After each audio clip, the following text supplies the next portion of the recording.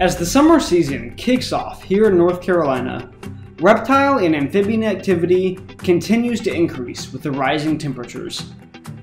At this time of year, all of our native species have finally emerged from their winter brumation and are out and about looking for food or a mate, which means that with a little luck and a lot of exploring in the right habitats, you can find almost any of the hundreds of reptile species that call North Carolina home. In today's video, let's head out into the field for some early summer herping. It didn't take long to start spotting snakes, and this little guy was caught basking on some field edge logs. Check it out. Look at this gorgeous little black racer. This guy has probably just had his very first shed out of brumation this year. Look at that silky black color, and the belly is that beautiful iridescent blue. Now this is a very, very active diurnal species. He was actually out basking on the woodpile right behind me. And usually when they're on woodpiles, you just absolutely cannot catch them because they dive right underneath. This guy, for some reason, decided to like stare me down instead of diving. So I was able to snag him.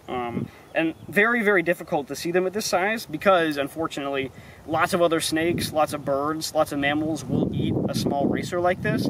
Pretty much the only defense they have at this size is their ability to get away faster than a predator can grab them. So that is why he's on the wood piles. It gives him a pretty safe place to bask without running the risk of being preyed upon. But yeah, it's just a really gorgeous animal. You can see this one is pretty calm right now. When I first picked him up, he gave me like a little nip, but I mean, they don't hurt at all at this size, and they want nothing to do with humans. So what we'll do, we'll bring him right back over this way. He already sees the wood pile, but this is right where he was. You guys can see why they're called racers. He is extraordinarily fast. Whoa. That is so cool. But snakes weren't the only reptiles out and about during the warm weather. Okay guys, check out this absolutely tiny turtle. Hang on. That is literally the smallest turtle I've ever seen in my entire life. He is ponderously tiny. Like, this is beyond reason. This guy is actually maybe common musk turtle. Now, musk turtles on their own are a pretty uncommon species in North Carolina. They spend a lot of their time in the mud, just like a snapper would. So you don't usually see those out basking on logs or on the bank or anything like that. So if you do see them, it's almost always underwater. Now, this little one was actually caught in a trap. He came in for some Vienna sausages, and I definitely thought he was a rock when I first saw him. Now, he will get many, many times this size over the next year or two, until he's probably about 3.5 inches in total length. But even that is kind of a tiny little cute turtle. You can identify musk turtles pretty easily because they look like tiny snappers. Their head shape and even their tiny little plastron, you can see, looks very similar to a snapper. And then you have that dome-shaped shell. Let me see if I can show you that. That little dome-shaped shell like that is how you can identify a musk turtle from other similar species.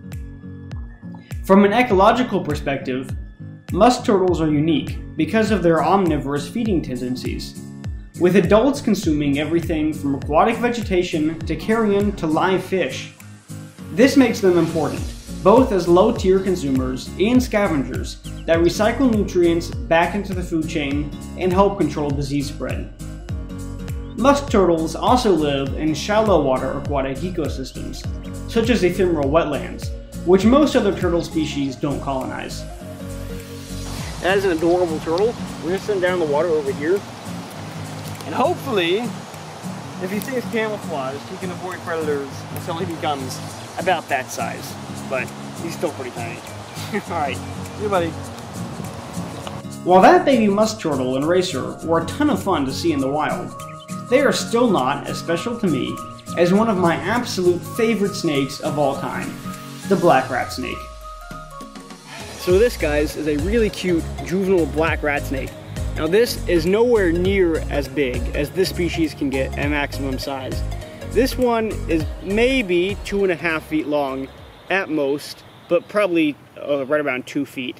He actually, I can't show you, well maybe I can. He has a little nick kind of here on the side I just noticed. It's okay, it's okay. It looks like he might have gotten nicked by a lawnmower right there. I hope that's not the case, because he's really, really cute. Now he is not super calm right now. Usually black rat snakes, at least, usually are a lot more calm than this. Probably it's because he's just so hot that he's super energized. You can see in this individual, if I show you the side there, he actually still has some of that patterning that they have as babies. Now, it's not very defined, but you can definitely see that there's still some white patterning going on those sides. Now, that sometimes confuses people because they expect black snakes to be just like absolutely jet black, and sometimes they are, but sometimes they also have a little bit of patterning like this one. But still, black rat snakes, the best way to identify them is still, you know, he's mostly black. He's pretty thin, not as thin as like a racer, but still really thin. And usually you do see them on edges like this or in the forest. So this little guy is probably not big enough to eat the larger mammals like squirrels or rabbits yet, like his parents maybe could. Right now he's probably eating exclusively mice and lemmings, voles, other very small rodents out here in the forest. This one has a really pretty belly too. I'm trying to show you guys. Really, really pretty on this one. I'll try and get some B-roll shots if he calms down a little bit. But that's a really cool find. Once again, it's really humid today, really hot, so I was kind of surprised to see him out in this field area, but I think it's moist enough in this ditch that he could cool off that way. That's a really cool rat snake. I love this species. Alright guys, let's let this little guy right back in the wild. He was hanging out right here in this drainage ditch. We'll let him go and he'll probably go right into the woods. I think that's where he was heading anyways. He's a real cutie. Hope he grows up.